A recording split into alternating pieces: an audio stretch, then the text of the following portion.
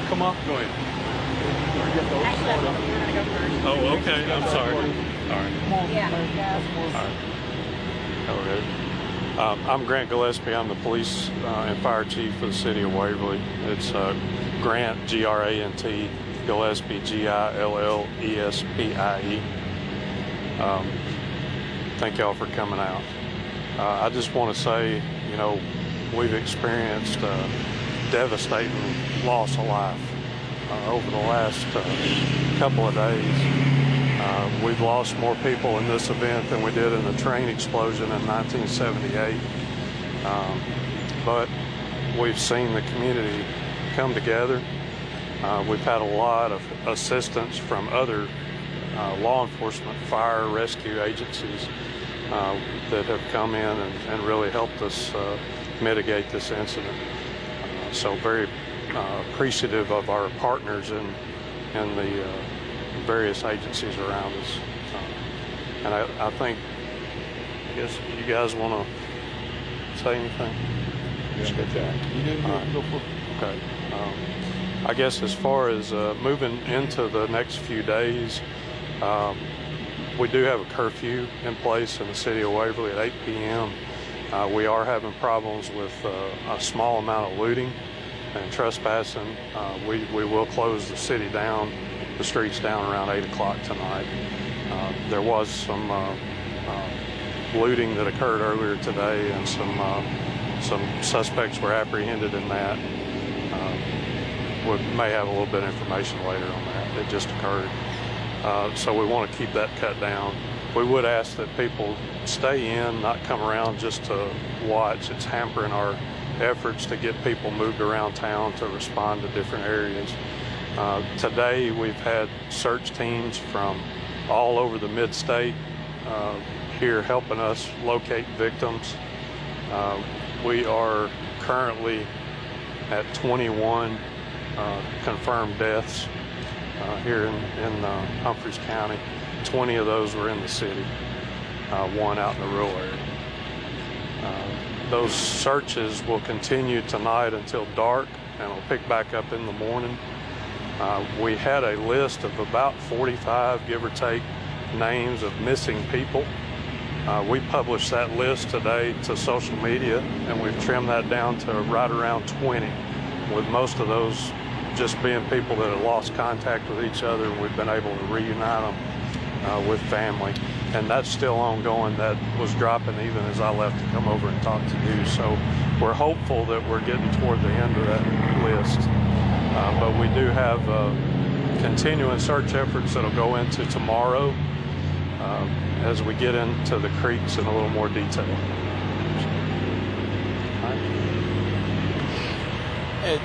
Tonight, what our plans are we're going to be leaving this meeting. We're going to go in. We try to have our nightly planning sessions for our next days. We're trying to get 48, 72 hours into this thing. One of the things that I may have talked to you guys about individually is we've had a sort of kind of a sensory overload, a little bit of assets and stuff that's coming in. We're asking some of our people, some of our assets, to be patient with us, to slow down. And us formulating our plans, we're evaluating constantly every hour, every couple of hours, of how we're going to operate and what we're going to do and assets we're going to use where and when. But as y'all seen from the damage, from Governor being here today, we've got some very, very, very bad damage in our city, in our county, and it's going to take us a while. We've got to rebuild some infrastructures. We've got those kind of plans that's being made, and we've got a good, solid effort working together, a good team effort. And like I say, right now with some of these assets that's coming in from the outside, we couldn't be where we're at right now if it wasn't for them. So thank you very much for y'all helping us with that, you the media helping us with that and doing those kind of things. I would like to ask you to all please, if you are out taking your pictures and stuff, if we have a recovery or some of our families or some of our victims, please to be mindful of them. I spoke with some of them today on Main Street. They was pretty upset about some things, and they felt like they was really being advertised and taken care of. So I ask you to please be mindful of our victims and of our people. Anybody have any questions? Anything that we can do to answer for y'all? I noticed a lady come up yesterday and said that nobody's really been out. There's people out in the county that have no electricity, no phone, no vehicle, nothing. Strangely, older people that live out in the county. Have you guys looked there and checked on anything? They said there's people out there missing that y'all don't even know about. That's one of the things that we're doing is we're starting to formulate those plans and doing that. We've had deputies out in zones and doing things. And unless we just start going door to door, we've got to, now that some of our power and stuff's coming back on, we've got to start getting that kind of information. Matter of fact, that's the kind of information that we want to send out to dispatch still, right? And if we've got a welfare check that we're doing, or there's somebody from out of town and we need a welfare check, please call us. Give us that address. We've got the manpower. We're going to do that. We're not going to stop going and checking on our people. We're not doing that. If somebody has a concern, get us that information, get us the address, and we're going to take care of it. With the boil water order, can you just talk about the plans to address the water issue? Plans about the water issue, man? Water supply is improving. We've got water to the hospital now, got water to one of our nursing homes. The boil order is still in effect, and it will be for the next several days. We expect the water situation to improve a lot during the night tonight, and then we're having just identify areas where we're having some service disruptions on a case-by-case basis. But our community's been without water since yesterday morning about 7 o'clock. Longest outage we've ever had on our system. But I think relief is coming pretty soon on that. And then with regards to the looting that you've observed, we were on Cooley, I believe it was, by the Exxon station, and we just happened to come upon an arrest. They had brought everyone out of a white vehicle, sheriff's officers. Was that a looting situation? Can you talk about why those folks were arrested? It's still kind of ongoing, but my understanding was it was initially reported as an armed robbery to us. It was not that. It turned out it was just someone stealing merchandise from a convenience store, running out the door with it. These deputies and officers intercepted them, and they're going to be charged. I just don't have all the details yet.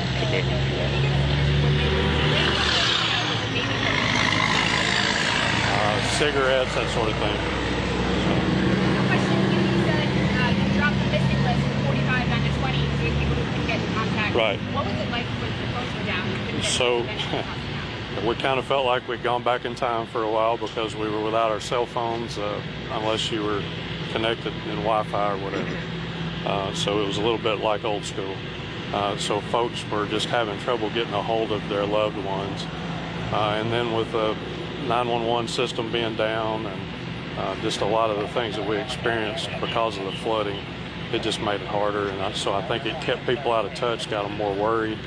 And fortunately, most of those have been accounted for, and I think a lot more will be accounted for as the evening goes on. That we shifted that priority today to let's get the word out on who is actually missing, because we think we could clear a lot of them off the list, and we have done that. So. Do you expect that to go up with more people being reported by loved ones, or do you expect it to go down from here? My feeling is that it won't go up anymore, but we may get to the list and still have a few that are unaccounted for in the coming days. We'll just have to see. Expect more deaths? Potentially, but not significantly. There may be a few more, but I don't think we're going to see double the number or anything like that. So. Is there an update on when cell service will be back? We have some carriers that have been restored. The carriers have brought in their mobile units to help us here at the command post, so we were able to get service a little bit earlier at the command post. But I think at least Verizon's restored, and maybe AT&T, T-Mobile. I think they're beginning to come back online. And it's just been the Waverly area. Some of the rural areas still have their coverage. I apologize if you said this already, but is 911 fixed? Yes, 911 is back online. I think they're 100% online now. And you mentioned mentioned kind of an overflow of assets. I know that a lot of times people are coming here to kind of see the devastation. What's your message to folks who want to help or may want to just come take a look? What do you want people So to in the next few days, we'll have some information out about if you want to come and assist, how to go about doing that. So we'll get that out on our social media and out in releases to y'all. But we'll have numbers and locations that you can come to and say, hey, I want to help with the cleanup, I want to provide meals, those kind of things, and that'll be available soon. We've had an abundance, we really have, of folks turning out. And honestly, in the early hours of this, had it not been for people coming out and making rescues on their own, our loss of life probably would have been much higher. So it's been a great help, just the way folks have come together to help rescue folks, because it was very overwhelming in the first hours. What message do you have for the community tonight to those who have lost loved ones, those who are still missing loved ones? I know you guys have been working this for the past few hours or so, so putting on you guys' power. Yeah, pray for them, pray for the families, everybody involved. Prayers. What's our biggest need? Can you put a dollar amount on damage estimate? I wouldn't even want to begin to, millions of dollars, I guess would be an accurate way. We've got damage to infrastructure, to residences, to schools, to a lot of facilities here in town. It's going to be significant. So what's your biggest need right now?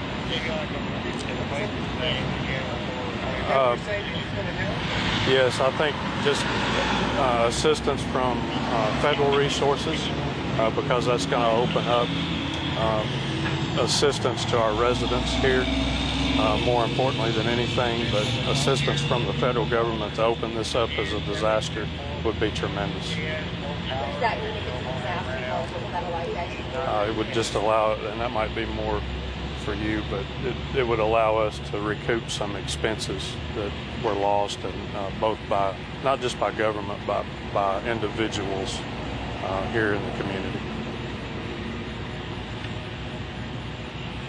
If you don't mind touching on a need, you said one of the things that we need right now, patience, and patience. We're in this for the long haul. We're looking 2 weeks to 30 days.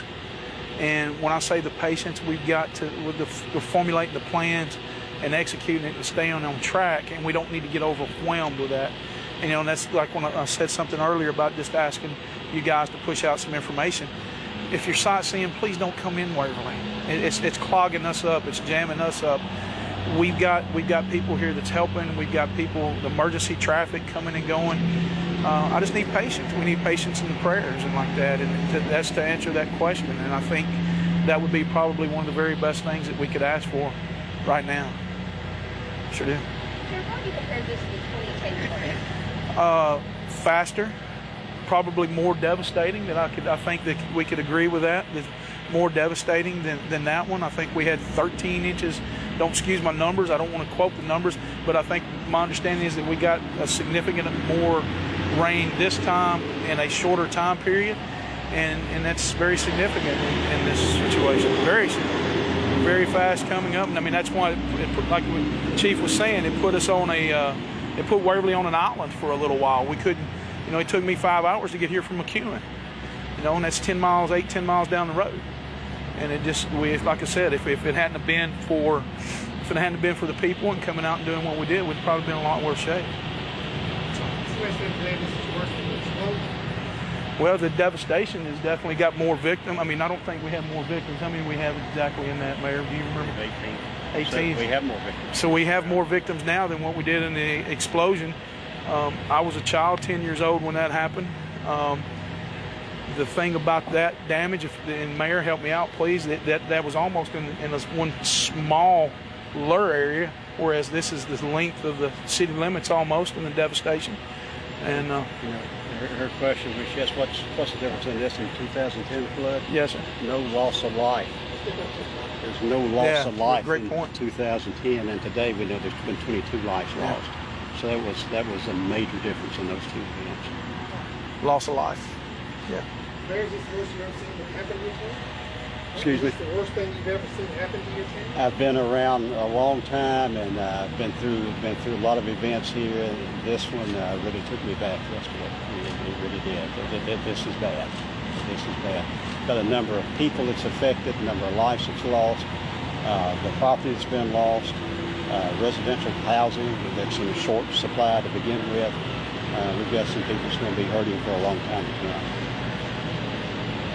Yesterday, Waverly dropped off the map on your range. You couldn't get here for hours. 911 was down. What did it feel like in that moment of getting your help? From the outside, trying to get in, I didn't like it at all. You know, when you have law enforcement, EMS, and other people calling, needing you, and not being able to get to them, it's almost like a mom not being able to get to her kid. You know, and it's a very sinking feeling, and knowing that you have people that's needing it, that can't get help. When I'm sitting here getting videos today from some of you guys that I have people floating down the creek that nobody can able to get to and nobody can help, it hurts. It hurts.